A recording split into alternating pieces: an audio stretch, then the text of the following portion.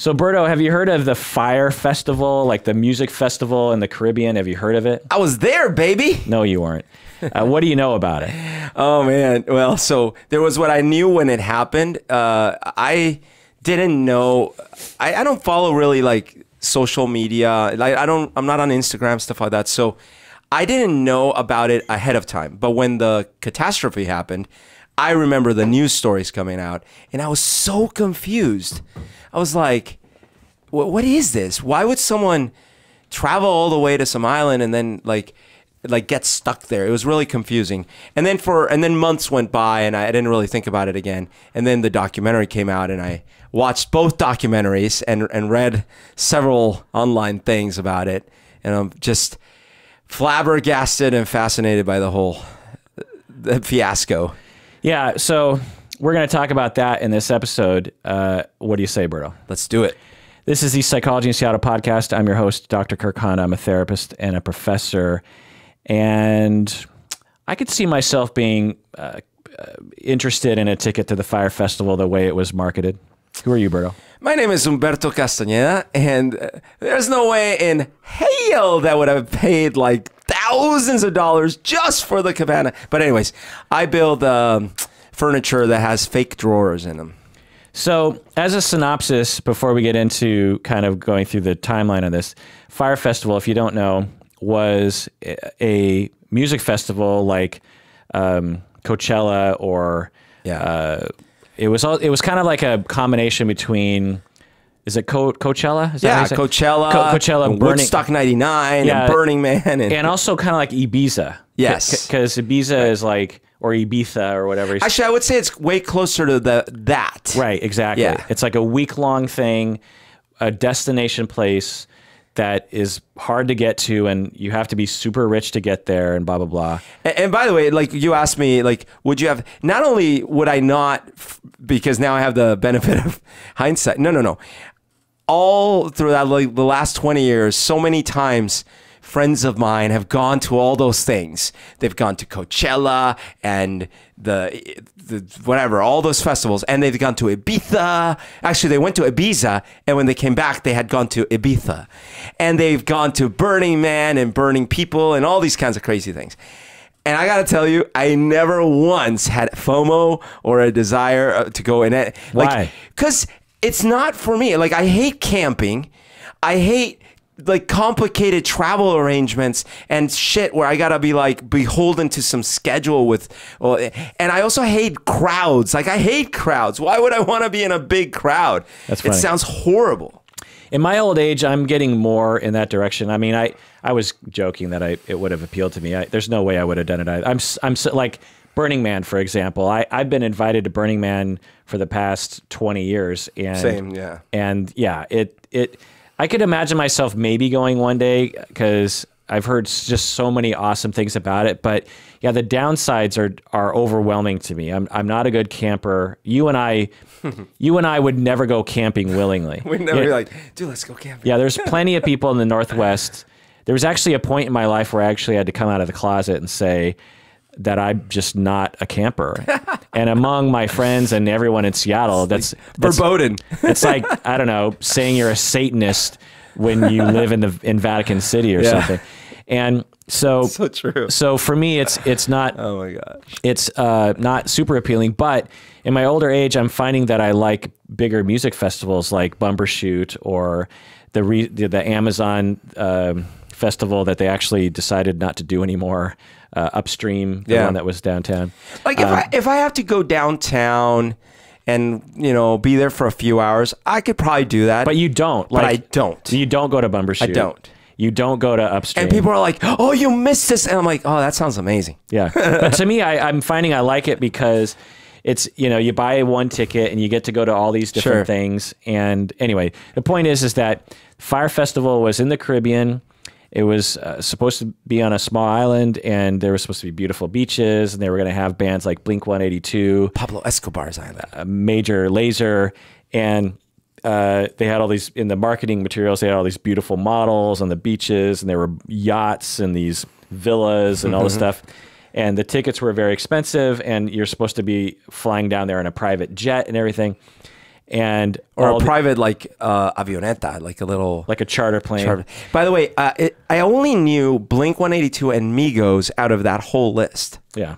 Well, you am I just out of it? You haven't heard of? Yeah, I'm out of it. Well, that and I don't know. Yeah, we're either out of it or some of the acts weren't that big. Okay. Because if your biggest acts were Blink-182 and Major Lazer, then and Migos, you know, I've never heard of Major Lazer. You know, those aren't like. That's not like mass. That's not like right. I don't know who are the big names. Tiesto or something. Or Chainsmokers. Are they still big? But you know, so a lot of people bought tickets. From the minute the guests arrived, everyone started realizing that the entire thing was in shambles. Everything fell apart.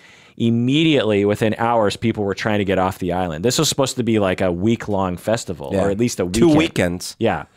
And within minutes, people were like, get us out of here. And it was this big media shitstorm. But let's go into the history. What do you say? Yeah, let's do it. So originally, Fyre, let's go back. So Billy McFarland is the founder of Fyre Festival. Oh, Billy. And before he created Fyre and the Fyre Festival, he created a credit card. Do you remember this? I didn't know about it until all this came out. I had never heard. Did you hear about that credit card back in the day? No, we wouldn't have because it was East Coast, right? It was New York City. New York. It was just New York. New York City, yeah. So Metallico or Magnesis. Magnesis, yeah. Magnesis. So this guy, Billy McFarland in New York City, he's young, probably like 22, 23 years old. And he's an entrepreneur and wants to do something like that. And he creates this exclusive credit card. Yeah. Which on its face, when I was watching the documentary, I'm like, who's going to fall for that bullshit? Like, oh, I know a lot of people that would have fallen for that. Right. bullshit. Well, we'll get into that later because you and I know a lot of people like this. Yeah. Well, at least in this kind of, that would have run in the similar circles. In the exact circles. Yeah. Like you and I are adjacent to this world in such a way that I think was, as I was watching this, I was like, oh my God, I'm reminded of that clique of people we knew, you know? And so Billy McFarland starts this credit called Magnesis. It's an exclusive credit card. They offer deals. There's like a clubhouse in New York City that's only available to people who have this credit card. It has a $250 fee, and it's just a regular Visa, but it has a $250 annual fee. I mean, Patrick Bateman would have been the first one with one. Yeah. Yeah. And it gets you into events, and Ja Rule started getting involved in this as well. And I totally get this because at first when I'm watching this in documentary, I'm like, who would get this? But I've done similar things. Like I was a big Yelper back in the day. Yeah. In terms of, I was involved with the Yelp community. So Yelp, and I think they still do, if you were an elite member of Yelp, meaning you were kind of a verified, you had to go through this verification process, you could attend exclusive Yelp events. Right. And they would rent out a club or a restaurant or something, and you'd get free drinks, free food, free swag. Everything was free, and it was fun. And you'd feel special. You felt special. Yeah. Even though it was like, you know, not that big of a deal, but there was, it felt great. In fact, I still have a lunch pail, a Yelp lunch pail. Oh, wow. And actually, I don't know do you remember the red armband that I would wear when I would play music? Yeah. That's a Yelp armband. Oh. That was from the swag. That's funny. Just a little side note on that. I play electric guitar so badly and so hardly. Oh no! That my wrist hits the strings and the bridge really hard. That I would bleed because I would playing 1 or 2 hours and just banging my hand against my electric guitar. I'd eventually start to bleed, and blood would go everywhere. And so, oh my God! So I started wearing this armband. I'd have to wear a long sleeve shirt or an armband anyway, and I used the Yelp swag thing for that. Anyway, came in handy. So Magnesis, Billy McFarland, again, he's in his early 20s, and he creates all this buzz, and just to take a snapshot of Billy McFarland and his personality, because we're going to get into that. Yep. So imagine you're in your early 20s. Yep. You own a credit card. Yeah. People are buying it. Ja Rule is interested in you. Right. Which is funny because Ja Rule was probably popular before he was born. Do you know what I mean? Or Totally. around the time he was a child. But anyway. and he is creating his events, and he's being interviewed at conventions. Absolutely, yeah. As like this up and coming genius. Yeah. In business, and people kiss your ass. You know, we've been in this world. Yep. You and I have been in the club DJ exclusive, you know, model circles in Seattle, where, like, I'll never forget, just as an anecdote, you and I were at a club one time, and we have friends in this world. We're not really in the world, but we have close. We were the people that always got the free entrance and skipped to the front of the line because of our friends who were the ones running those nights. Right. They were the ones running it. We were the hangers on. Yeah. And so we're at the club, and, you know, we're getting all the VIP, blah, blah, blah. And sometimes they literally have a roped off section for VIP people. And then there's always an after party. Yeah. So then we go to the after party, which is at one of the cliquey people's houses. Right. And at this point, you know, there's a point in the night when the cliquey people are like, well, we have to sort of pare this down because we can't invite everybody. Right. It has to be exclusive. We don't want all these yahoos coming. We only want some of the yahoos. Yeah. So we were included in that that first pairing. So it pairs down. Now you feel even more exclusive. Right. Because you're like at the VIP of the VIP. And it's all kind of framed in that way, you know? It's not like, because if you and I were out and we're like, hey, let's go to another location, we wouldn't be like, well, who do we pair down? No. We would just go like, let's go, you know? Yeah. But there's this kind of obsession with trying to... VIP-ness. Yeah, it's this constant... Because the thing about clubs is that successful clubs have a VIP air to them. Yeah. You know? We were a part of this culture, which is totally related to this Fyre Festival culture, by the way. Totally.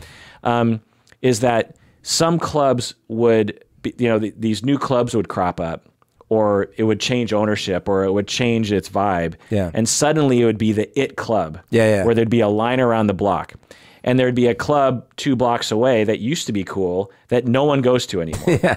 And there's nothing different about same music, same people, whatever. Yeah, same alcohol. Drinks. Yeah. And actually same bartenders, because like they worked in both places. It's just buzz, right? Yeah. And so the way you create buzz is by creating this exclusive thing to Studio it. 54. and you these clubs, and I would watch it because we would be behind the scenes. They would say to the bouncer, don't let in enough people so that there's no line. Right. Make sure there's always a line. Arbitrarily make sure there's because I remember there'd be times when we would wait in line, or we would see a line and we'd get in, and we walk in, no one's in. And it's like it's not at capacity. Right. And we're like, why aren't you just letting everybody in? So we go to the second party. So now we're in the VIP of the VIP. Oh, and by the way, I totally underappreciated what we were allowed to do, because since I didn't really care about the acts, because it was usually like electronic DJs whom I barely even knew. For me, it was like my friend invited me to come out on the town. So I'd be, if I was available, I'd be like, oh, that sounds cool. And I guess I didn't at the time really put together, ooh, I'm getting to cut in line in front. It was neat because I didn't have to wait in line. But I guess I didn't appreciate fully the thing we were getting to do, which was, hey, very few people are getting to go into this club to see this one dude. Totally. Or whoever play. And they would talk about it that way. Yeah. They'd be like, like with one of our friends, he was a club promoter. Right. And he would often be like, we'd be in a club or something, and he'd be like, oh, I bet you I could get us into the VIP lounge. Right. And I'd be like, I don't care. Cool if you do. Yeah. And he'd be like, no. Well, I can get us in. And I'd be like, okay, if that's where we're going. To me, it didn't matter to me. But to him, because we're hanging out with our friends, right? Right. To me, I'm just like, I don't care where we're at. Yeah. But and oftentimes we get into the VIP lounge and It's the same thing. it'd be the same or boring. Yeah, totally. Because actually, there's only like you're the only ones in there. Yeah. Remember, it was so funny. There's some of those areas where the only difference between VIP and non-VIP is the little rope. Yeah. And now you're sitting on the other side of the rope. Yeah. It's so dumb. And I would get kind of convinced, like, oh shit, I can get the VIP. Like that's pretty. They joke about that in Extras, the Ricky Gervais show. There's one part where he gets into the VIP and he sits down, and right next to him, his friend sits down just on the other side of the rope, and then he's all annoyed. He's like, ah, God damn. Yeah. So anyway, we go to the VIP of the VIP, someone's house. And then at a certain point, they tell everyone to clear out. Right. They're like, everyone clear out. So I go home. The next day or something, I run into our friends, and they're like talking about having extended the night to a third VIP circle. Oh. They're like, yeah, and then we did this. And I'm like, wait, I thought we all left. He's like, oh well. We kind of pared it down to a even smaller. You didn't make the final cut. Yeah. And again, the way it was described was they wanted an even more exclusive. Now they wouldn't describe it that way. That's not how they worded it. But there was an attitude of a tier level. Yeah. There were certain people who were allowed at the upper tiers. If you made it to 7 a.m. in the morning to the final tier. So one of the funny things is there were several years where I had a roommate who was not only in this world, but was fairly near the top of the food chain in this world. And as a result, same thing, he would invite me out to all these exclusive things and stuff. And again, I need to apologize to him next time I see him because I underappreciated it. But because he lived with me, our basement had like this little area set up where he had turntables, and we had like my computer for audio and stuff like that, and we had painted it special ways and all these things. So the after party always would, or very frequently would end up there. But I was obviously auto included because that's where I fucking live, So, but I never quite appreciated it. Because well, and another element as to why, and we've talked about this before, correct me if I'm wrong, that you and I didn't really appreciate it is, as musicians, people who write, you and I write music. Yeah. We play a lot of. We both play piano and guitar and bass and keyboard and kazoo and tambourine. And we love music. And when we look at DJs, we're like, well, you're just playing other people's music. That's you're not. There's a little bit of snobbery on our side. Yeah, which I think is partly justified and partly not. Right. Because it's a different kind of thing. Because we would watch these DJs playing other people's music, and they would have crowds of thousands of people. Yeah. Yeah. And it's stuff that I can't do. Like, I can't pick 10 songs in a row that will have 1,000 people jumping out of their chairs. Yeah, it's a job. And again, it's just a different art form people get into. But you and I were always just kind of boggled by the whole process. Yeah, exactly. Because that was their primary, their highest. Like, they would go to a rock show, these guys, and they'd be like, eh.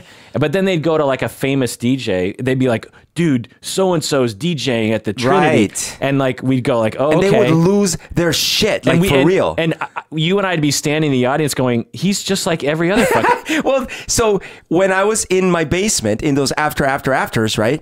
My friend would be DJing, and all of a sudden he'd drop in the next thing, and several of the people there would be like, oh my God, that's sick. And they would like look at me and like, can you believe it? And I'd be like, yeah.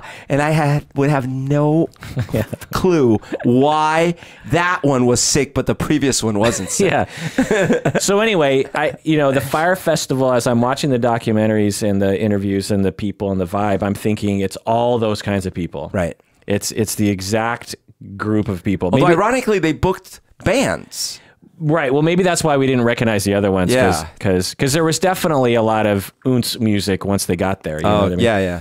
But anyway, so did you call it ounce? Ounce. That's funny. It makes total sense. Yeah. I've just never heard of it.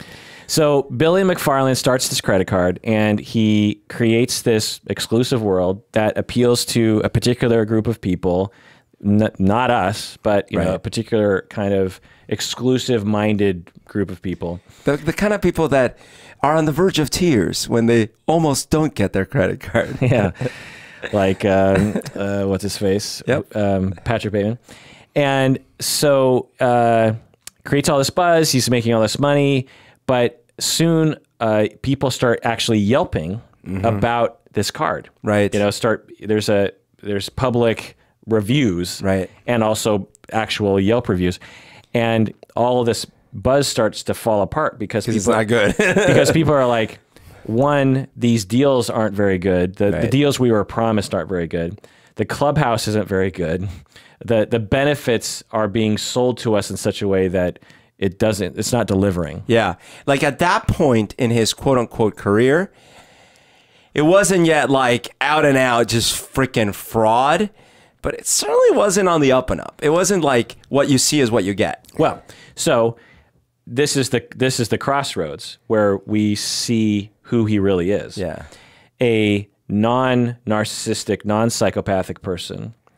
Because my hypothesis, given his full story here, is that he fits the profile of a con artist. Did you see the Hulu one, by the way? No. They interview him, and they show interviews. I'll talk about it in a bit, but it's so you know, skipping forward in terms of our talk here is that he has this quality where he likes to trick people out of their money.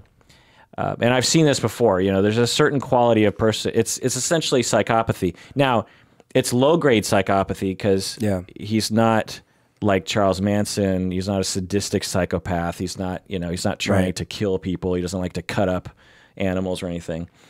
He gets off. He's almost obsessed, you could say, with trying to trick people out of their money. Yep. And now, but with this first credit card, we don't know that yet. No. Because he's young. Maybe he made a mistake. He bit off more than he could chew. We don't really know. A non-narcissistic, non-psychopathic person. I'm not diagnosing him, by the way. I'm just pointing out, like, the data we have available to us on the internet lends itself to this hypothesis, but there's no way for me to know unless I actually talk to him. But to demonstrate the condition as to what we can see on the internet. So another person who wasn't on these spectrums would say, okay, I've learned from my mistake. The next time I try to launch something, I won't stretch myself so thin and blah blah blah. Yeah, I'll try to make sure that I deliver. Right. Which is possible. People do that all the time. Amazon.com. Learn from your mistakes. It's Microsoft, totally great. Yeah. Google. They all made claims and probably realized, ooh, we stretched ourselves. We went too far. Totally. Pull back. You know, there's ways to make billions of dollars. It's not like you have to con people. No. Smart entrepreneurs understand that. Right. You know, but, reputation, especially the kind of reputation he was building, since it was so public. Right. Is everything in business. And the thing is, like, he had many ingredients of doing great things, right? Like he had great ideas, or at least what seemingly like viable ideas that most people don't come up with, and great connections, great hustle in some way, right? But I also hypothesize that he's of maybe average IQ because he's so quickly burnt himself out. So, I mean, because a more intelligent, you know, minor psychopath con artist would have figured out a way to sustain your ability to con people. Yeah. He so quickly burnt himself out. Right. And in such a glorious, like, self-defeating way. Yeah. Right. Like, because, you know, once the Fyre Festival happens, you're just like, my God, what a bunch of dumb choices. Right. Like, totally. Just so dumb. And then what followed, it was even like, totally.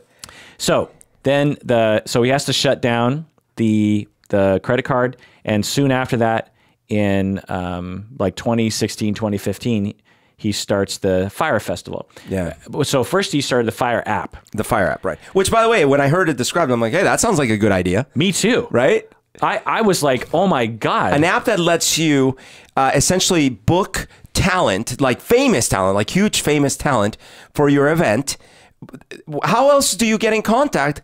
The story they tell is like, hey, I was trying to get in contact with Ja Rule, and I'm like, I don't know. And I asked my buddy, and I had to pay him money, and then he got me someone else that I paid more money, and then I like finally got in contact with Ja Rule. I'm like, this shouldn't be so hard.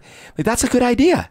Right. Sounds like a good idea. Not only famous talent, but unfamous talent. So if you're a singer and you can sing, Elton John songs, or you're Ja Rule, and you can charge $100,000 for a appearance or something. They called it the Uber for hiring a talent, which I was like, my God, sounds great. It's a great idea. And I wish that it existed. Yeah. But anyway, so they started that app, and it, was beginning. It never really took off, but it was getting going. And then they wanted to start the Fyre Festival, which would be a music festival.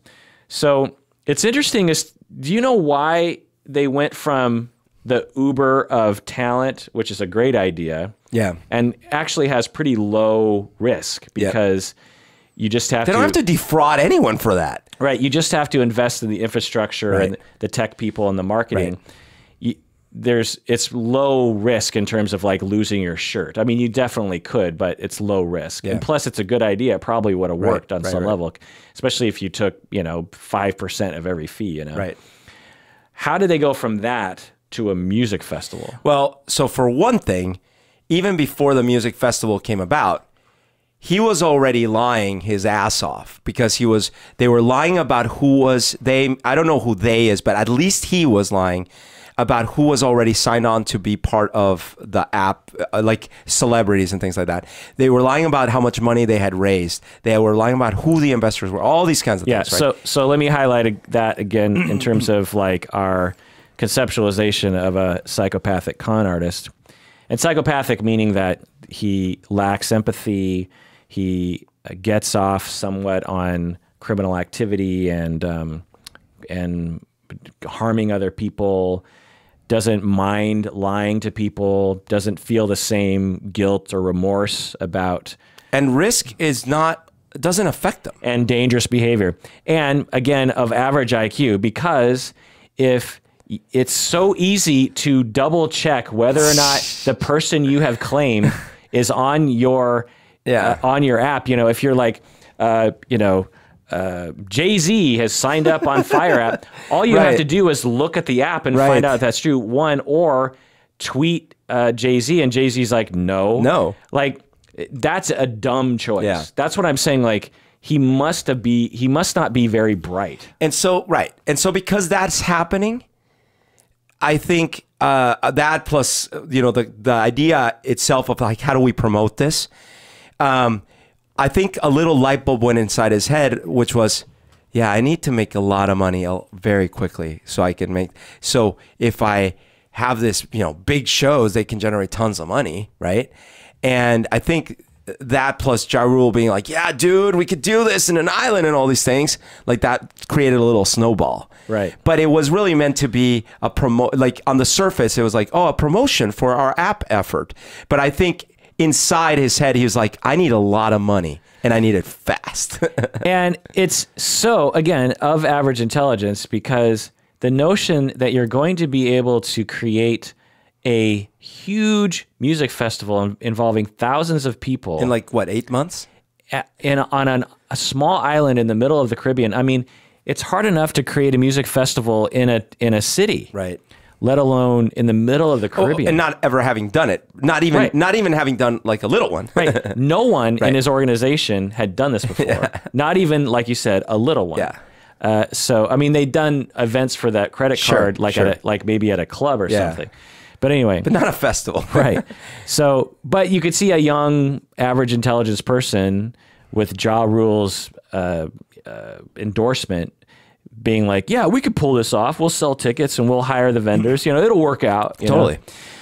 So they start this Fyre Festival, and it's supposed to take place in the spring of 2017, reportedly at Pablo Escobar's private island, which it ended up getting moved around to a bunch of islands. And I don't know if they covered this in the Netflix. I can't remember which one it was, but it's incredible to go to your point about like, how dumb are you? How are you able to get this much money from people and have these great ideas and yet be so dumb at the same time? Because they have an agreement with the whoever the owners are of that Pablo Escobar island, that potentially they're interested in this thing.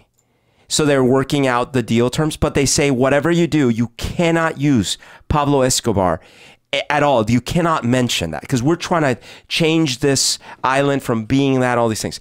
In the ad, big bold letters, Pablo Escobar's island. Immediately, what do? They're like, they pull out.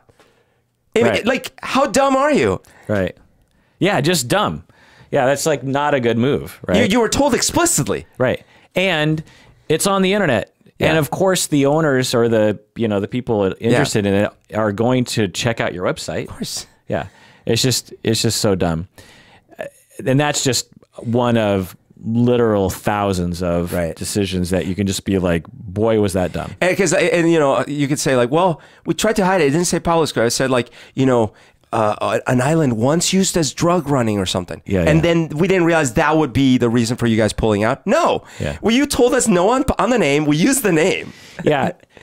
Conversely, though, he knows enough about how the internet works and how to create buzz that he knew that if he said Pablo Escobar's island, that would be a huge bump. I agree with that, but I don't think that he had like the chess move plan. Like, I'm going to sacrifice the queen because I get the king. Right. Clearly, because when you look at the whole story, because it's not like they had a backup island. Right. And when you look at all the little decisions he made, it's just like, wow. It was like just as a, for instance, this is skipping forward in the story, but he purposely made this event a social media event in that the marketing was social media, but also he wanted the guests to be very interested in social media. And yet when people landed on the island, there were instantly memeable things to tweet tweet about that were so obviously made the event look horrible. Right. You know what I mean? Well, because they should have obviously known that given the incredible publicity they set up for the thing, and that they were bringing a whole bunch of people who make their life out of publishing. And all the people who are attracted to it, just the regular guests, are of the sort that know how to use and probably have a relative amount of followers. Also, talk about like everyone who paid for this thing had to be very wealthy. Right. Talk about pissing off a whole bunch of very wealthy people that can have lawyers ready. Yeah. Yeah. So again, going back to Billy's personality, is it narcissism? Hard to say. Seems like it. Is it psychopathic con artist syndrome? Hard to say. Seems like it. Is it average IQ? Hard to say. Or is it some kind of complex? There's a lot of other complexes that can lead to this that I wouldn't conceptualize as the previous ones. There are some people who just have a desperate need for attention and for acceptance. Sure. And will self-sabotage in the process based on their own lives, and don't necessarily have to have a personality disorder to do that. But so it'd be hard to say like what I would come up with, but I'm leaning towards the psychopathic, narcissistic con artist with an average IQ. So at this point in the documentary, the first one I watched was the Netflix one. Before I watched the documentary, I knew very little. I knew that this had happened. I knew that it had been a disaster. I didn't really know much more than that. So, but at this point in the documentary, when they start showing the planning for the island and stuff like that, I was still thinking in my mind how tragic this was. I was feeling bad for Billy. I'm like, man, it seems like he had a great idea and like must have made a series of wrong turns. But then something started happening because they were showing a ton of footage of them, right? Because, by the way, the documentary was partly put together by the Jerry agency that was the marketing team. So they, of course, had a lot of footage, right? But I'm sitting there, and all of a sudden I start realizing something. As the stress starts mounting, he appears cool as a cucumber. Right. Yeah.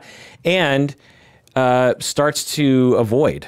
Yeah. Like he doesn't know what to do as the stress starts to mount. He starts to resort, which we'll get into, to some psychopathic things, you know?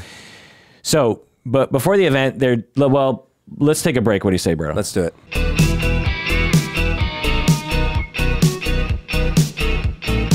So, Berto, if we created a festival to entice patrons to come, how would we do that? Well, first of all, it'd be called the Le Meteor. Everything I create is going to be Le something. Okay. And it's like the meteor. Okay. And it's going to be... You're going to have Le Music at the... Le Music, yeah. And it's going to be hosted in the heart of the Congo. People will be... By Leroy Jenkins. Sure. People will be choppered in from the... You know, they have to go to Africa somewhere, and then we'll chopper them in. Mm-hmm. And it will be held in a tree canopy. You know, like we'll build this whole thing up in the trees. Mm. And everyone will get their own personal monkey. Absolutely. And a bodyguard, like a gorilla bodyguard. So a gorilla bodyguard and a monkey like butler. And a cheetah friend. Oh, I like it. Yeah. And so we'll offer this as a package.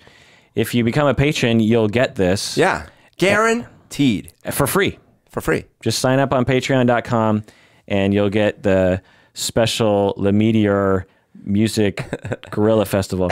So the marketing for Fyre Festival was interesting. As I'm watching the documentary, I was both amazed at how well it was put together. Yeah. But also just completely creeped out by the techniques, you know, because they hired all these models, you know, right, and paid thousands of dollars, like maybe millions of dollars, just to hire like a few, like I don't know, a dozen models, top models, yeah. And it's Billy, what's his face, Ja Rule, and Ja Rule, and like some other hoo-has, and these, you know, these supermodels, yeah. And they're in the beach and they're on a yacht and they're around a campfire and they're drinking and they're dancing. And I'm just thinking, like, it's, you know, there's commercials and then there's this. Right. You know, it's just so blatantly cheesy. I don't know the word for it. Like, I don't know any other word other than creepy. Like, creepy is right, man, because it's like, it's promising something so blatantly impossible, right? Right. But pretending like it's not. It's like, but come on, like, you've hired these famous models and you're appealing to a certain demographic. Yeah. The, you know, kind of wealthy person that feels like, oh, I want to go be in that thing, right? Right. Oh, and by the way, remember those scenes where like Ja Rule is trying to get one of the models in the water or something? And she's like, no, I don't want to do that. You know? Yeah. Yeah. Icky. And they even say, Billy says, no, you don't get it. Like, we're trying to show the loser. Like, I think I don't know if he uses the word loser, but it's like, you know, the lonely guy that sees this, they could be here. So if you guys are coming out of the water for us, that's like the fantasy. Right. So they're trying to appeal to that. Yeah. It's very blatant. Yeah. I mean, it's almost cynical marketing. You know, it's like, how do you see humans? But it worked, man. Right. Like the buzz, you know, they had nothing to offer at this point. They don't really have a festival yet. They have some people kind of signed up. But they don't have. I mean, that ad is as high level as you can get. Right. They don't have the infrastructure. In fact, they don't even have the island yet. Like at this point, they're like 3 islands away from the eventual island that they're going to do it on. They pay Kendall Jenner $250,000 to make one post. Oh my God. Can you imagine?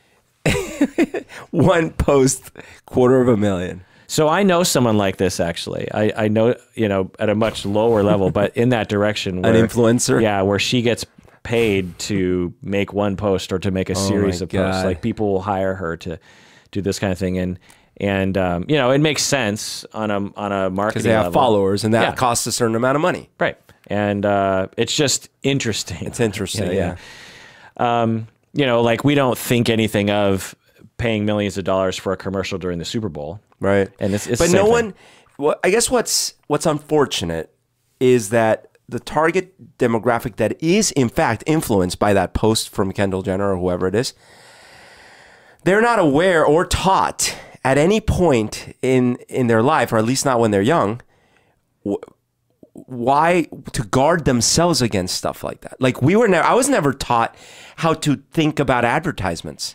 Right. Right. So we'll get into the lessons later, but I think one of the lessons here is how easy it is for us to be tricked by marketing. And I think one of the problems is that we're emerging out of is that, Twitter and these social media influencers are new. We didn't have them 10 years ago. And so, someone watches a TV commercial today, and that most people have at least some ability to be like, it's a commercial, it's a corporation, take it with a grain of salt.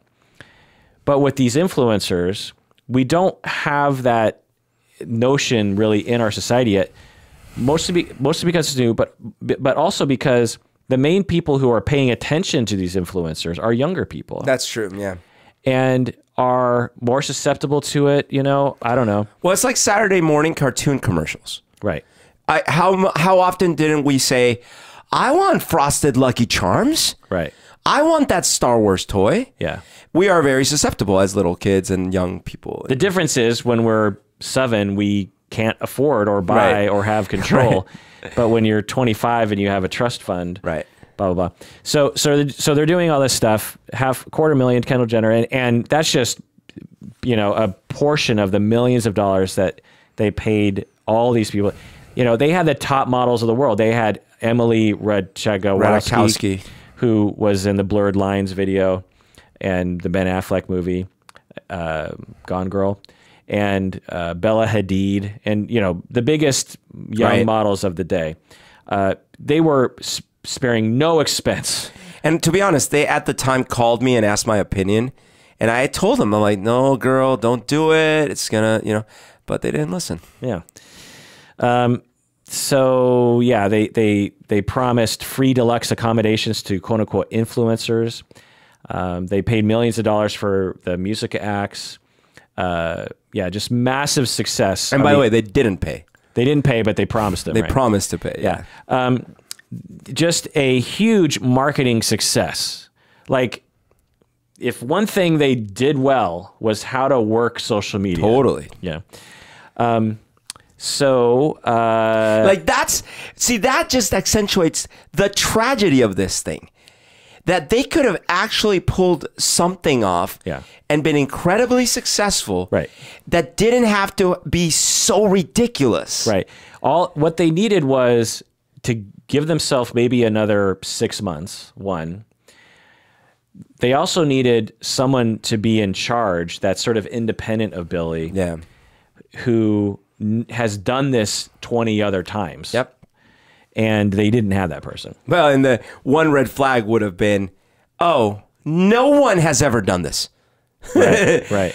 You can't hire that person. Right. The closest is you can hire someone that has thrown massive festivals, reading, whatever it is. Right. And yeah, it's going to be expensive, but at least they're going to be able to call bullshit when it's bullshit.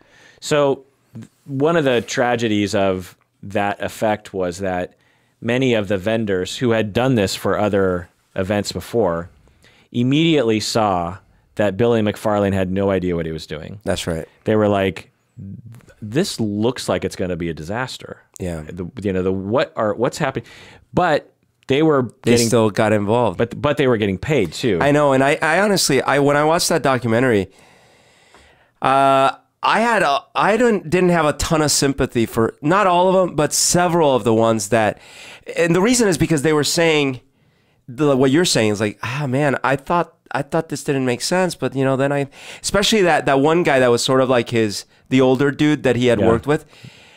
Man, I mean, his story was pretty sad, but at the same time, I'm like, you knew and you enabled him to pull this off. Yeah. To try to pull this off. One, I think because they're sort of rewriting history. I'm guessing if you would have asked them at the time, they would have thought like, well, it might work, but it might not. They look back now and they're like, well, of course I knew it wasn't going to work. Right. But some of those meetings they describe later in the like towards the latter part of the process sound like absolutely many of them knew that they should absolutely pull the plug, and they still kept going. Right. So some people were actually being paid during that process because Billy was actually getting millions of dollars from investors. Right, which is amazing. Yeah. He can go to New York, grab a whole bunch of money from someone. Yeah. And would be paying some of the vendors right away. But the tragedy is the people of the island didn't get paid. No. He hired... There were hundreds. Well, so I couldn't really tell from exactly what the figures were, but it sounded like the island only had like a couple hundred people who lived on it. Yeah. And reportedly, he hired pretty much all of them. Yeah. Every available adult. Right. And none of them, or very few of them, got any pay. He promised them, tons of money and blah, blah, blah. And they did all this work and probably even invested money into their own, activities. And they're all screwed. Now, of course, there's a lot of lawsuits, but anyway. So the festival, there were reports of tickets as low as like $500 and as high as $250,000. It's just unbelievable. So you could get it was all based on the things you could get while you're on the island, like the how good your accommodations were. But the thing was that even at the $500 level, which is the cheapest, or around there, the accommodations were still glorious. Right. The low end accommodations were these beautiful bungalows. Right. And it just went up from there. Well, and to the conversation earlier about the after party exclusivity and the VIP, it had that effect of it. It's like, sure, go ahead, pay your little $500, or right. And then if you're really something special, you could really get something special. Right. So to someone who is in that world, that exclusive VIP EDM world, you are thinking, man, this is like the exclusive of all exclusive. Yeah. They're only selling 5,000 tickets. Yeah. Like a big like Coachella, there'll be hundreds of thousands of people. So not only is it exclusive in that way, but it's also exclusive in that it's on an island. Yeah. Like you're not in the middle of Ohio or California. You're in an island that is exclusive to begin with. And the event's going to make history, and I'll be there. Right. And there's all these models, and there's beautiful water, and da-da-da. And it sold out right away. Yeah. 5,000 tickets. Yeah. Just a boon of marketing. People signing on the dotted line, sending thousands and thousands of dollars. Take my money. Sight unseen. Yeah. I'm ready to go. People, like, it's just, again, the marketing success of this. Crazy. Because, for example, the Upstream Festival in Seattle, they're trying to start, kind of like a North by Northwest, or South by Southwest, sorry, like in Austin. Mm-hmm. And it would make sense that Seattle would have a South by Southwest. Why not call it North by Northwest? That's true. I mean, what the heck? And who do I need to talk to? And it's backed, I believe, by Amazon.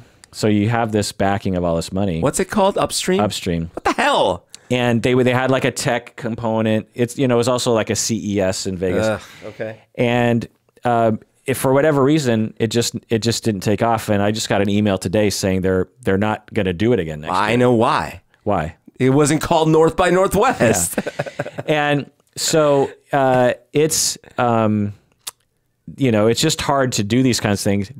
So there are legitimate organizations that have legitimate marketing and legitimate blah blah blah, and can't get enough people to come. These guys come along and sell out the situation. Right. Right. It's like it makes everyone else feel stupid and left out. And so when you look at the people, they look like their average age is like 23 or something. Yeah. And all white kids.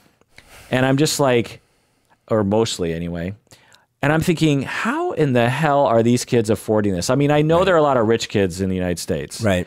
But that many rich kids? Yeah. It's an interesting phenomenon because when I grew up, when I was in my 20s, I couldn't afford to go to concerts. Right. 20, 30. And we're talking about like $80 concerts. $20 tickets. $20 concert, yeah. I'd be like, No, I can't Right. afford that. A $5 cover charge to get into a right. I'd be like, oh, I guess I'm not going.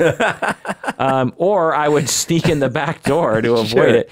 And to me, it's very weird. I have a local observation. So Bumbershoot. Bumbershoot is our local music, arts, comedy festival that's held right underneath the Space Needle at Seattle Center. And, you know, you'll have, I love it. They have, you know, like Blondie played and I was sad I missed that, by the way. yeah, Blondie, I was sad about.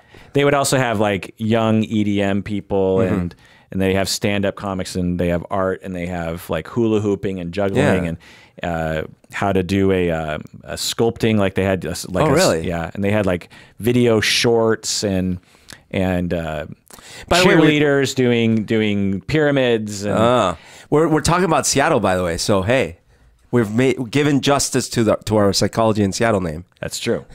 Oh, by the way, I don't. So I was on another podcast recently, and the guys, while we were talking, they're like, "Oh, I get it. You're called Psychology in Seattle. It's like Sleepless in Seattle." Had that ever occurred to you? Yeah. Oh, it did? Yeah. Had that occurred to me? I don't know. It And we never- never like made it explicit, but I just figured it was part of the whole thing. No. Okay. Why would I name my podcast? Well, I didn't think you named it because of that. I just felt it was like a layered thing. It's Psychology in Seattle because we live in Seattle. Psychology in Seattle because Seattle was cooler back then. And Psychology in Seattle, Sleepless in Seattle, you know, things in Seattle. It made sense. As soon as I heard that, I wanted to change the name of the podcast. Really? Yeah. That's Sleepless in Seattle was huge. to everyone outside of Seattle. Yeah. It's the only thing they know about Seattle. Exactly. It's like calling Well, that my and Nirvana. It's like calling my. It's like, you know, whenever everyone you're from Seattle, it rains there all the time. I'm like, Look, you guys can't see this at home, but tell our viewers what you're wearing right now. a flannel. A flannel. So don't get on your high horse, mighty. Like, Sleepless in Seattle is huge. Look, I'm just saying, flannel has nothing to do with Sleepless in Seattle, by the Well, way. I mean, just saying, flannel is a Seattle thing. Yeah. So it's just funny how that just never occurred to me, and it bothers. And if you listeners out there thought, please email me that if you thought this was true. I just have to say, like, I am sorry for coming across like a dumbass who would name his podcast after such a stupid thing. Oh my God, I'm gonna change history. Because okay, so whatever town you're from, New York City, LA, Tucson, Dallas, Minneapolis, London, think about the kinds of dumbass things you hear from people who don't know your town. Okay. And identify something, like, oh, you're from London. Oh, put some shrimp on the Barbie. Like, when people don't understand your I know that's Australian, but like, or for that, oh, you're Australian. That's not a knife. This is a knife. Like, there are certain things you hear over and over and over again as like basically the only thing that outsiders know about your city. You become extremely wary of those memes. Well, sure. And so I, as someone who's born and raised, I've lived in Seattle for 48 years now. There are so many things about Seattle that I associate, all the neighborhoods. I have associations with particular, intersections. Right, from that Seattle. movie, Sleepless in Seattle. And there, you hear rain, Sleepless in Seattle. You hear about the Battle of Seattle sometimes, WTO. You hear about maybe Bill Gates, Kurt Cobain, I guess grunge. Singles. I don't think that's popular enough. That's true. But listen, if or Frasier, for example, like people will be like, "Oh my God, you're a therapist." You are the Frasier, and I'm like, "That's okay." One, that wasn't filmed in Seattle. They just put they acted like it was filmed in Seattle. That's good enough, man. And when they're going to that coffee shop, that didn't look like a Seattle coffee shop. Anyway, my point is that I'm sorry that anyone thought that I did that. But imagine we did a podcast about food and we were from Arizona. We'd probably call it Tasting Arizona. And if someone's like, oh, I get it, like, like that movie. And you're like, yeah, sort of. Ugh. So anyway, Bumbershoot. which is another word for umbrella, which is, you know, of course, playing into the stereotype. Sleepless in Seattle. That Seattle is rainy all the time. The kids so at Bumbershoot, when I go to Bumbershoot, the tickets are like $140 a day. Wait, what? Yeah. That's expensive. Yeah. Holy crap. So to go to one day of Bumbershoot and see like, you know, bands and other things from noon to 11 at night, $140. Jeez.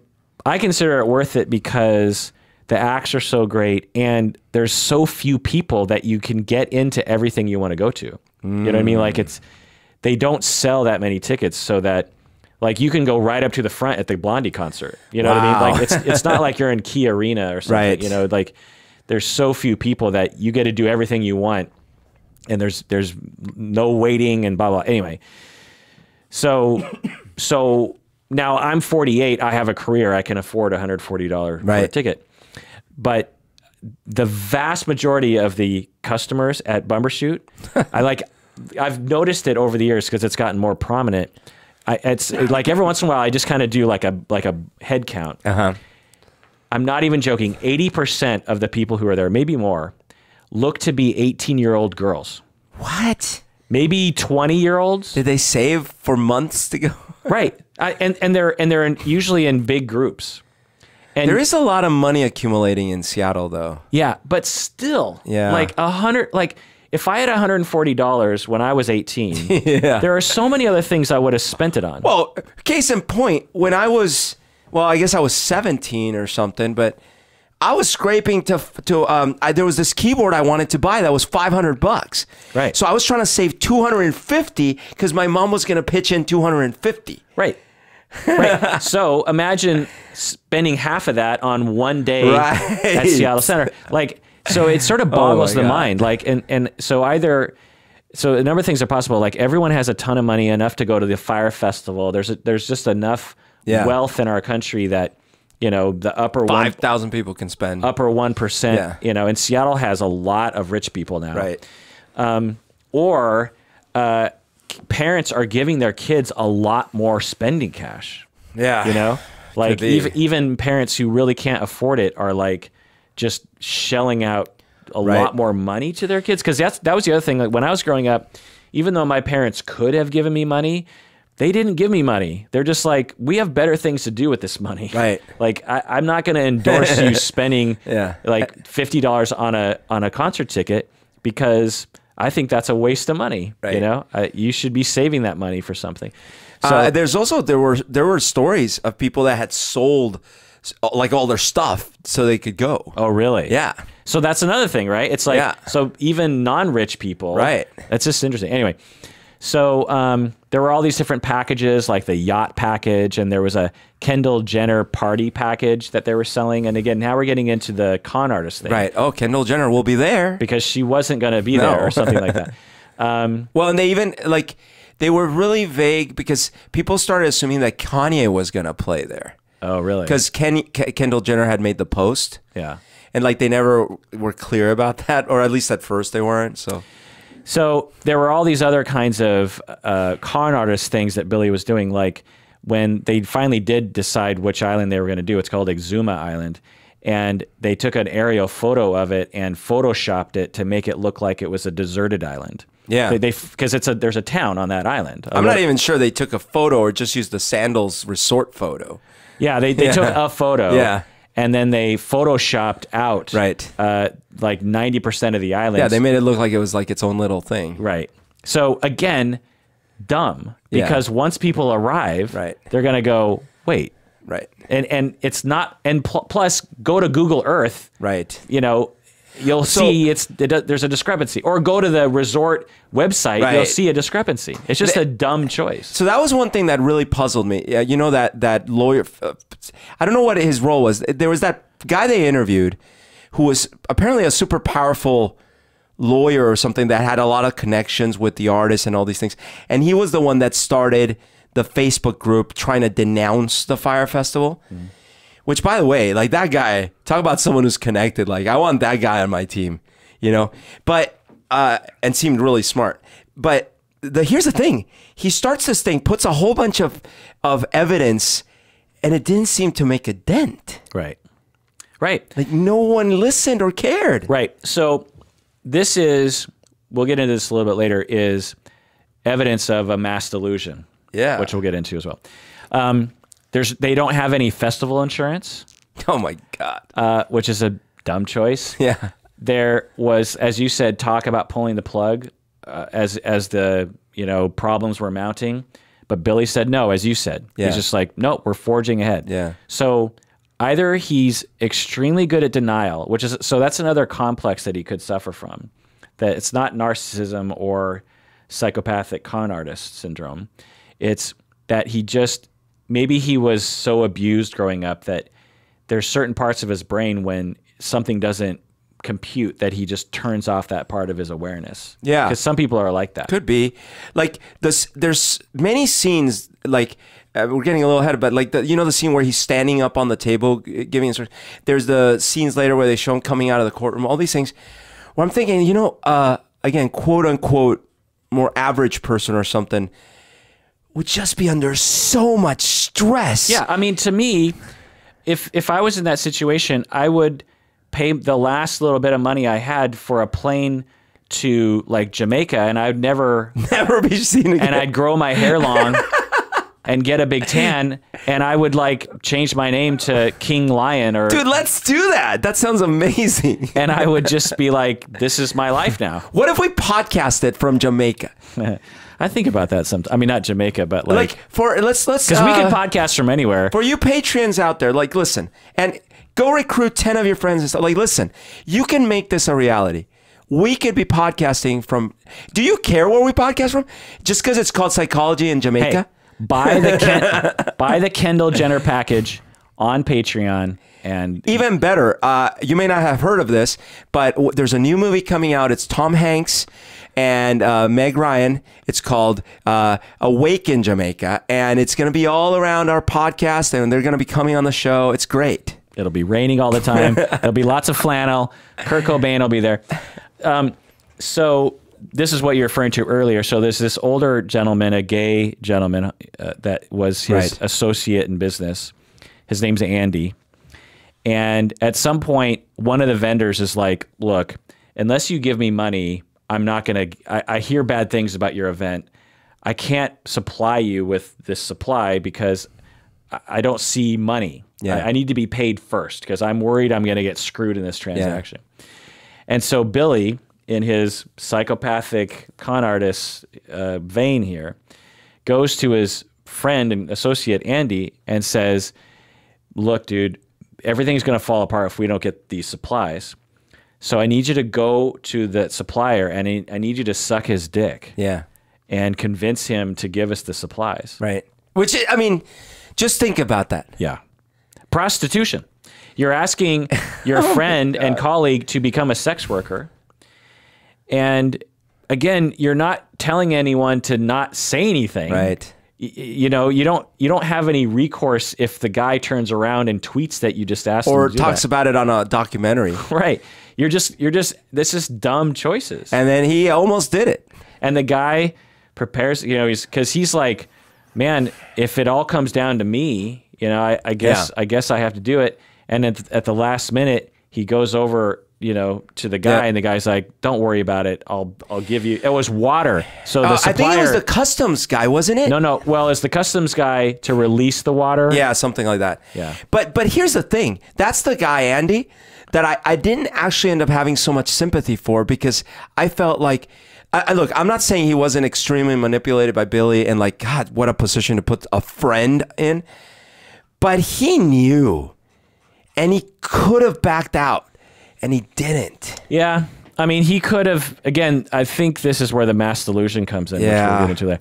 So the event has all sorts of problems. People have trouble actually getting there just on the air, that's the first sign is like the airplanes are totally delayed just taking off from Miami. Because I think people landed in Miami and then they were supposed to take a special charter. And the quote unquote charter plane was just like a regular plane. It's a 737 or something. Well, like one of those smaller. Yeah. And the people in the flight were like, this is the exclusive private jet. Right. So right away, people are like, wait a second. What's going on? They get there. They can't get their luggage, so they just have their carry on.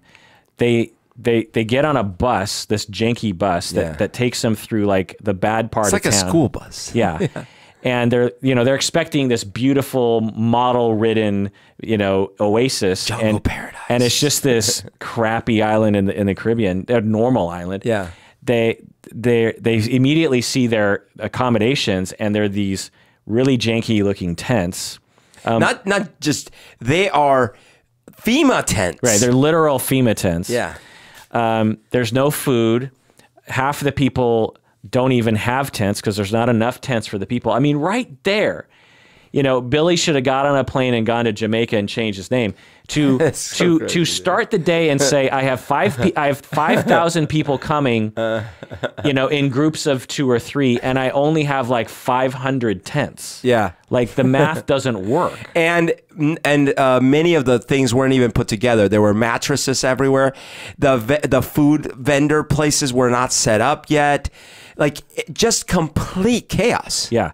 And so people started looting because they wanted to survive. Yeah. They were like, well, we don't have a mattress in our tent. We don't have enough mattresses. So they would wait for people to leave the other tents, and they'd run to the other tents and steal the mattresses. Right. Well, and in the Hulu document, this was a little bit that wasn't in the Netflix, but in the Hulu one, some of the people there that were working on this, they were actually trying to register everyone and sort of try to bring some process, which is probably impossible. And that's when Billy stands up on a table and starts basically telling people, look, just go find a tent. And that's where like kind of the stampede happens. Interesting. Yeah. And the artists start to back out right away because they're getting reports of problems, and they're just like, fuck it, we're not going to do it. And within just like a couple hours, everyone wants to get off the island. Yeah, because the thing is done. There's not going to be any music. Yeah. The accommodations are shit. Everyone's going to catch pneumonia overnight. And there is no food. Or it had rained the night before. Right. So these tents and the beds are soaking wet. Yeah. They tried to get everyone drunk. Oh, yeah, that's the one thing they had, right? They had alcohol. They had a shit ton. They spent, what was it, $2.5 million in alcohol. Oh, my God. Again, this whole time, Billy is being called upon because he's in charge, and he's avoiding or saying a bunch of weird stuff. Again, it's just like, how dumb can you be? Oh, and to your point of like dumb, like the taxes on alcohol in that island were so high that they had to pay $900,000 in just the tax. Wow. Yeah. Almost $1 million just on the tax. There was no water. Tons of liquor, no water. There were no bathrooms. There were just porta potties. So that's a big one right there. It's like, so imagine you expect this luxury accommodation. Yeah, you've paid $250,000 for a ticket, and you have a shitty tent with no mattress in it, and you might not even get that tent because someone might take it, and there's only porta potties. There's porta potties, and there's no sinks, and there's no water. It's unbelievable. Like there's no you can't go to a tap and drink the water. There's no tap because the tents are in the beach, kind of like a campsite. So it was like, and it was actually, they brought in sand because before that it was sort of like gravel. Yeah. And they didn't have enough sand. So like girls with their sandals were actually bleeding from their feet because oh my God, the rocks were jabbing in it. And then the famous tweet, you know what I'm talking about? The sandwich? Cheese sandwich, yeah. So they start handing out food because people are hungry. And it's just one of those like takeaway styrofoam boxes. Right. Like the cheapest you could buy at like, the grocery store or whatever. And there's like a piece of lettuce and like a half a tomato slice, 2 pieces of Wonder Bread, just the cheapest bread you could imagine, and then 2 slices of American cheese just kind of slapped on it. Unbelievable, man. And that's the food. So on the website it was hors d'oeuvres and this famous chef. And they had shots of like fancy hors d'oeuvre food and grills, and which they're better the fuck me for that money, right? And so they get handed this, and this one guy takes a picture of it. He's not an influencer. He's just like a regular guy. And he, tweets it, and it becomes this hugely famous tweet of like, this is my meal. fancy meal at the Fyre Festival. And this is when the media started blowing up about it. It gets immediately canceled, right away. There's a riot, an angry mob of the locals who were trying to get paid. Jesus. Everyone's talking about it. Conan O'Brien, Fox News, everyone's talking about it. The meme police is out in full force. Yeah. So, let's talk about the mass delusion here. So again, when we look at explanations, it's like, is he a psychopathic con artist? Maybe. Seems like there's a lot of evidence there. Meaning that he doesn't have remorse, he lacks empathy, he actually kind of gets off a little bit on conning people out of their money. He likes to have a little bit of control. He is what they call, superficially charming. Yeah. Because he is. When you see interviews with him, like he comes across as like just a kind of the boy next door who you think is going to succeed. Well, you should see, again, in the Hulu one, because it takes place later. It's before he went to jail, but is Hulu paying you to promote their... No. In fact, funny you should say that, because the one on Netflix was by the media company, Jerry Media, that was the part of the culprits in this. So there's a little bit of a scandal with that. But the flip side is that the Hulu one is way lower quality. Yeah. It's just that they got interviews with him. Interesting. But when you see that one, he ended up, after this, he got skinnier. So he looks actually good. Like, before he looked fine, but he was like a little overweight and stuff. But after this, he got like fit, and he got a supermodel girlfriend. And he was living in a penthouse, like a rich penthouse in New York. So it's like he did better after this disaster until he went to jail. Right. Yeah. So is he a psychopathic con artist? Is he a victim of capitalism? Does he have a low IQ? Does he have some sort of denial complex? Does he have some sort of self-sabotage complex? Hard to tell. But there are some warning signs that he was, like the company he had, the Fyre app company, they were all deluded into thinking they were working on a completely legit thing. And silently behind the scenes, he was already defrauding people left and right. He had already been defrauding people with the card thing. Right. He was defrauding everyone that worked with him left and right during the thing. He lied about having the island in the first place. He lied about all these things. Lie. Right. And then afterwards... Right. So a psychopathic con artist, one, is prone to lying, and two, doesn't mind lying. Right. Most of us who aren't psychopathic con artists have a really hard time lying, Yeah. One, because we don't want to, and two, because we realize that there's going to be a problem down the road when people realize we're lying, Whereas a psychopathic con artist doesn't really mind that. And again, want to point out, he massively shot himself in the foot multiple times through this entire process. People associate being a psychopath with some sort of like wonderful thing, like, ooh, psychopaths, they always know what's happening. This is a wonderful example of how psychopathy is not something anyone would want. It's a dysfunction. It's a dysfunction, and you will burn out fast. Most people who suffer from higher levels of psychopathy end up in prison, like Billy McFarland. So one thing it reminded me of, in the extreme, granted, because, this wasn't about murder, but that I won't name the name, but the guy recently who went to prison, I think life in prison, because he strangled his wife and two daughters. Yeah. Okay. Horrific story.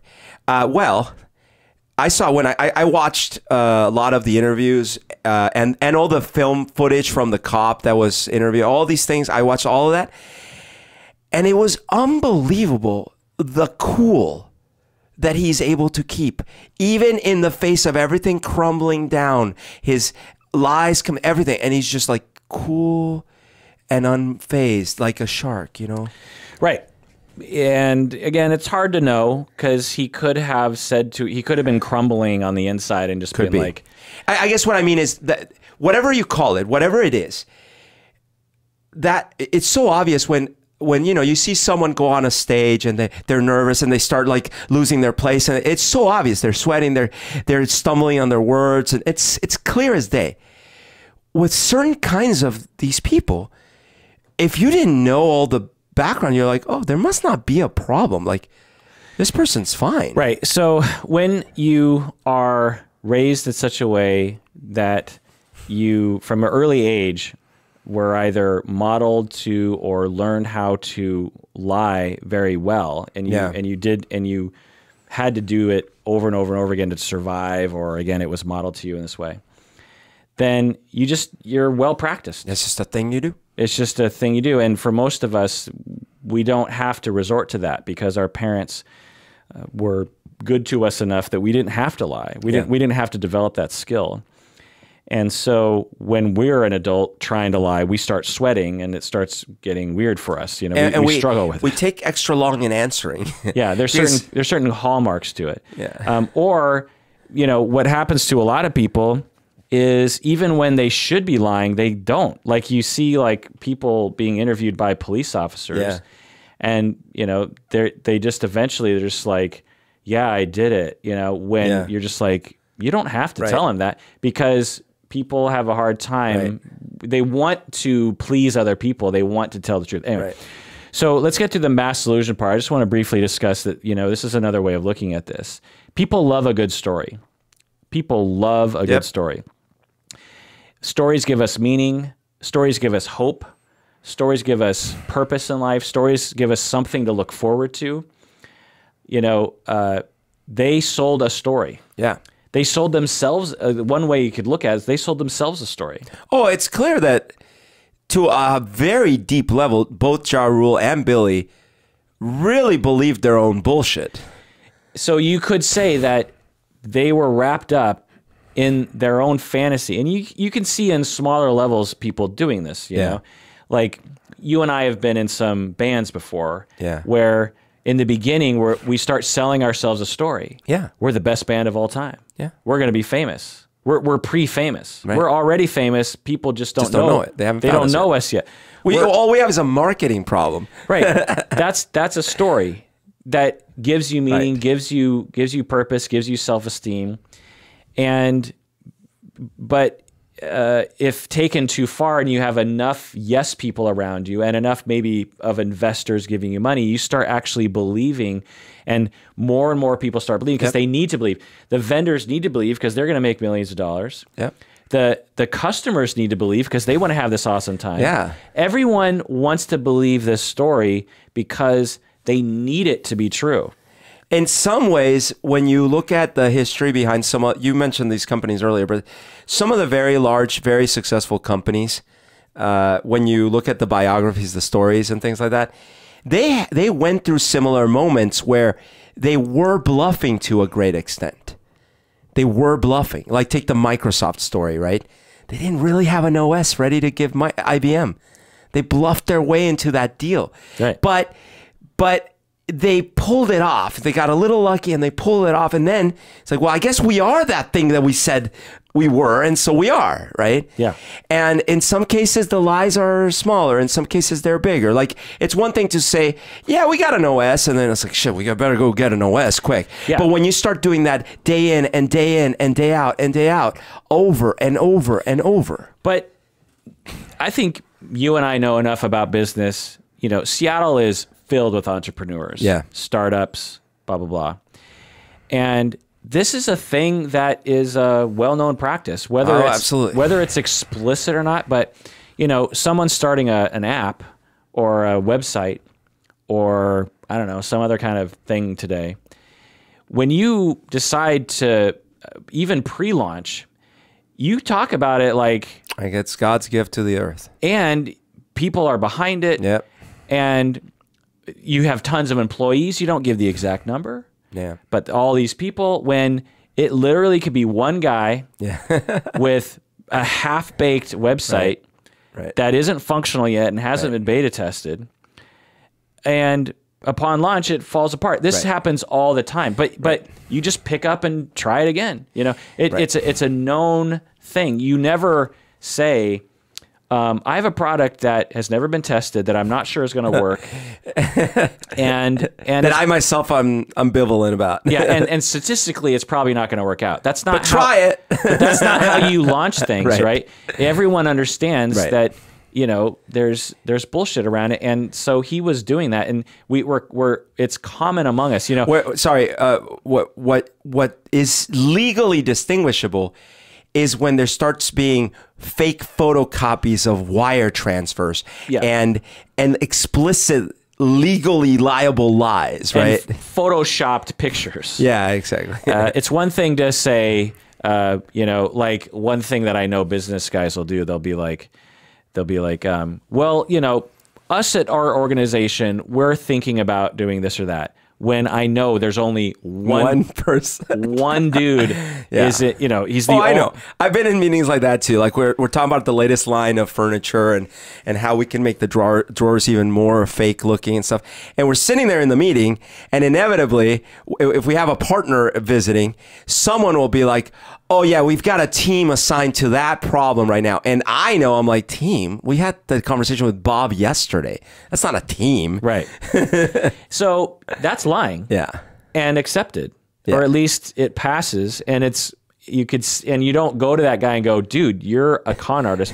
So you could imagine, again, in our capitalistic culture of entrepreneurship, you can see that Billy might have just been willing to take it to the next level. Right. And there are those, like, you know, so Theranos is another company where the CEO started falsifying tests and making up tests that didn't exist and things like that.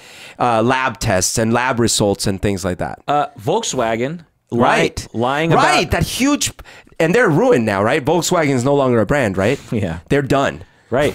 So, you know. So I'm not excusing these things, but I think we're both saying, sadly, the reality is that some part of this behavior is way more prevalent than not. Yeah. And they can't all be psychopathic con artists. So they're all on the spectrum. When you have a system that rewards you for such things, or rewards you for taking risks along those lines, then you win. So, for example, with Volkswagen or the you know, the Big Short, you have a situation where you're pretty sure it's going to work, and if it doesn't work, you're pretty sure the consequences aren't going to be that bad. Right. So, I'll roll the dice. Like, I think I've talked about this before. I don't know, but you know, there was a time many years ago where I took a short break, a couple of years break from my cabinetry work, and I started a startup with a couple of kids, really. I say kids because they were just out of college, and they, you know, especially the leader, this kid really blew me away initially. I was like, wow, you know, he's a deep thinker. Him and I would have these deep conversations about topics that we both cared about. And I thought, wow, like this kid's got it together, and he's going to be the next big thing. And extremely organized. Extremely organized. So very charismatic, good looking kid, presented himself with suits, very nicely drove a BMW, you know, he looked the part, right? Yeah. And to be honest, like when we would talk, he was smart. Like we had smart conversations. I was like, wow. But so we started this venture together, and at first, I was really believing this could go somewhere. A good furniture man. Good, yeah. And then all of a sudden, several things started happening. First of all, he needed a place to stay. And I offered that he could rent out my place. Now that on itself, you know, startups do this all the time. They move in together, all these kinds of things. So I thought that's fine. Silicon Valley. Yeah, Silicon Valley. But because he was living with me, I started noticing a lot of odd things. Like, you know, the day would start, I would go down and I'd get on the computer to start mapping out the furniture designs and stuff, and working hard all day long on this thing. And I'd look over, and he's working out, like doing exercises. He's doing, like, you know, all sorts of fitness. He bought like the P90X thing. He was doing P90X, and like, oh, that's pretty cool. Then he'd get on emails and send emails, and then he'd talk to people on the phone. I'm like, okay, what are we doing here? You know, like, and we started having arguments about like, what's going on, man? Where's the work? And you know, he was saying like, no, I'm working. I'm trying to get investors. I'm like, and I didn't get it. Eventually, we parted ways because I sort of had enough. I'm like, I feel like I'm doing all the work here. I don't know what's happening, you know. So we parted ways. This kid goes on to get investor money to start another company, gets super cheap rent in this office space from someone that already had another company that he basically charmed into giving him this deal, gets all these investors to give him money and without building anything yet. And I'm sitting there listening to this because we did follow up and had lunches every now and then. And I'm like, how are you doing this? Because I used to be with him when he would talk, and all you do is spin these yarns that were 80% BS. Right. So it's possible that he came up with some brilliant business idea and organization, and that's how he found the success that he found. Or it's also possible that he is on the spectrum of psychopathic con artist and is... I have an answer. What is it? It was definitely B. Choice B. Yeah. Now, and actually, just like Billy, he actually had great ideas. It's not that he didn't have great ideas. Execution, not so much. Yeah. But what he was absolutely great at was getting money from people. Like, unbelievable. Right. And the way you do that is by potentially not having much of empathy or remorse about spinning a yarn that people want to hear, and not caring about the consequences if you don't actually deliver. And I want to be clear that in this case, I neither ever saw nor have any reason to believe that there was any nefarious or illegal behavior. So it's not like Billy in that regard. Totally. I just mean that he could walk up to someone with money and say the right combination of things that would get him money. And you were kind of one of his victims. Yes, and I was also jealous, sort of puzzled about, like, what is this capability that I lack? Yeah. I don't feel capable of walking up to someone and bluffing my way into them giving me money. Right. So the difference between you and him is that you, one, aren't that obsessed with this. Like, you don't, like, if you really wanted to put your mind to learning the skills to do what he does, you could learn those skills. But you don't care because you have other things you want to do. Yeah. People who have psychopathy, they lack a self. They don't really know what they want.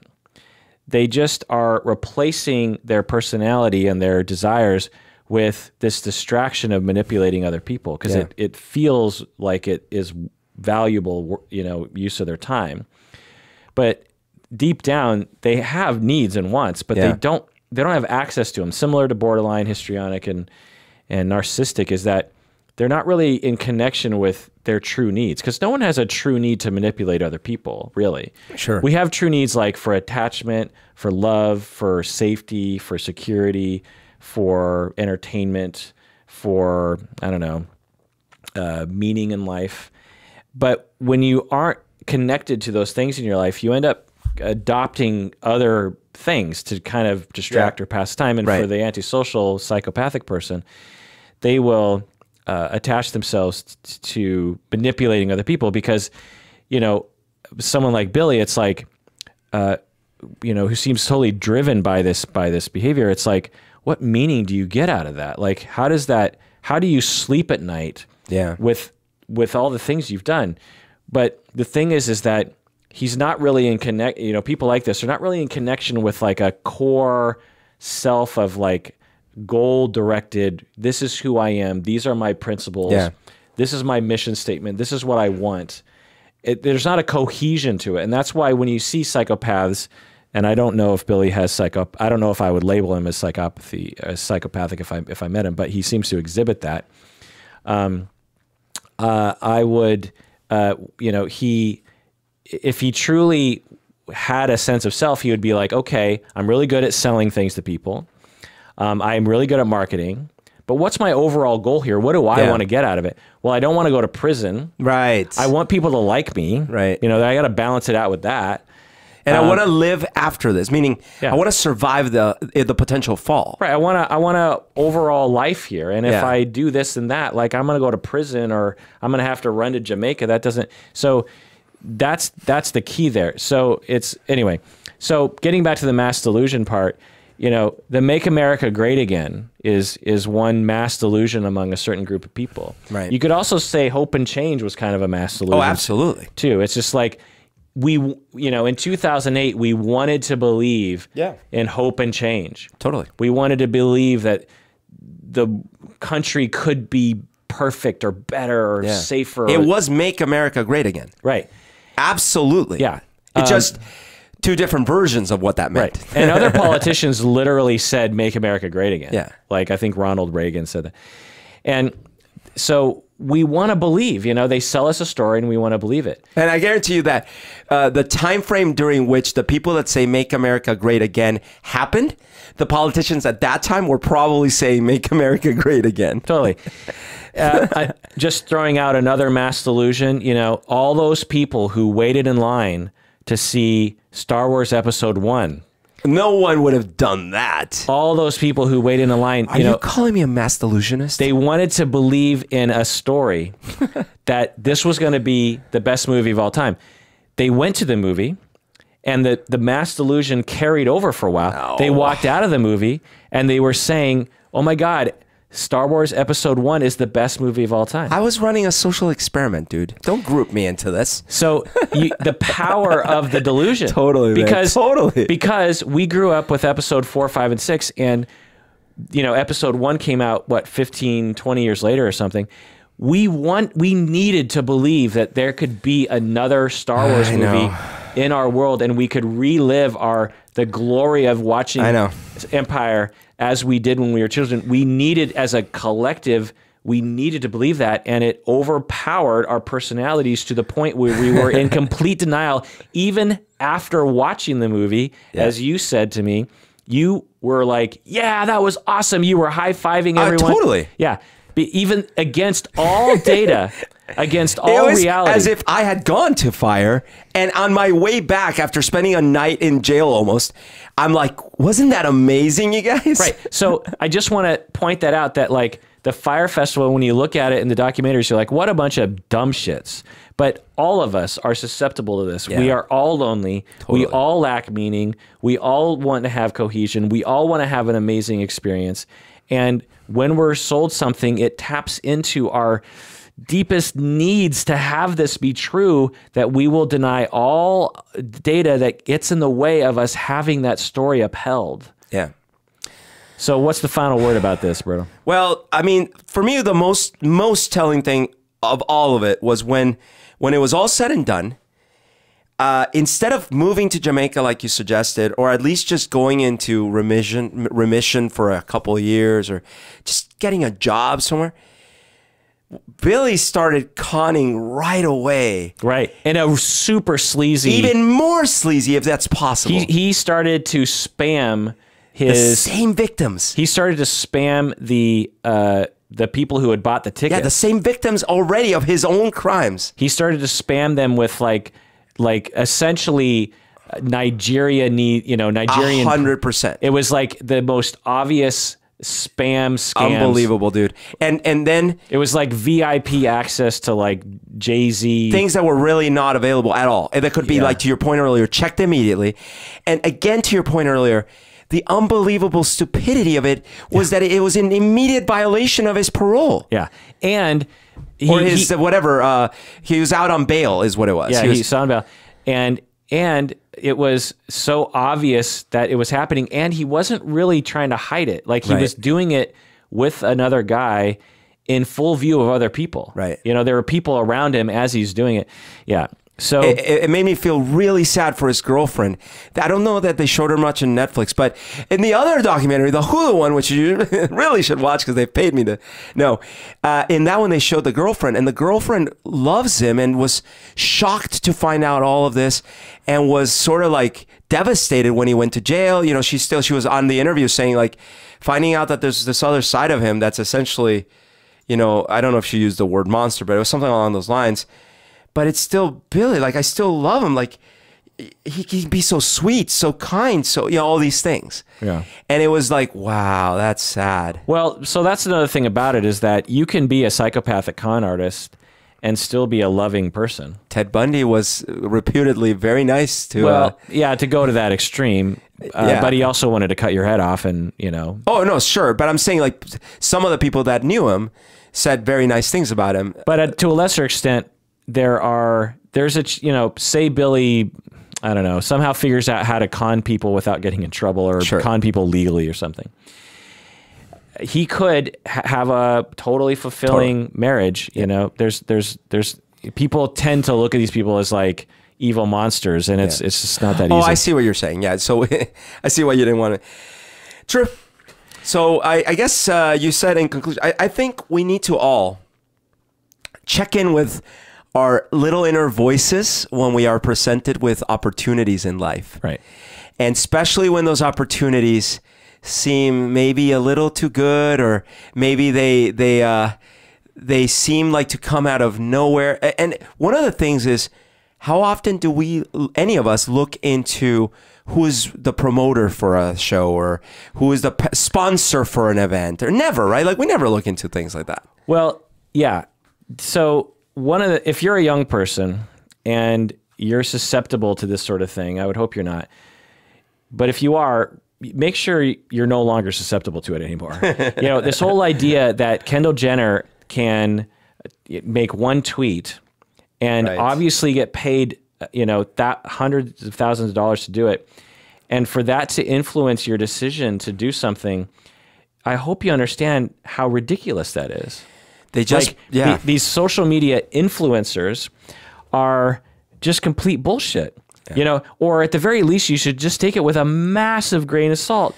You know, you should even take them with a bigger grain of salt than advertisements, because an individual doesn't necessarily have the time to vet something. You know, Channel 5 will potentially get in trouble if they air an ad that has dubious claims. Sure. An individual social media influencer is like, well, I don't whatever. I don't have the check. Yeah, I don't have resources. So I don't have a legal team that's breathing down my neck. Totally.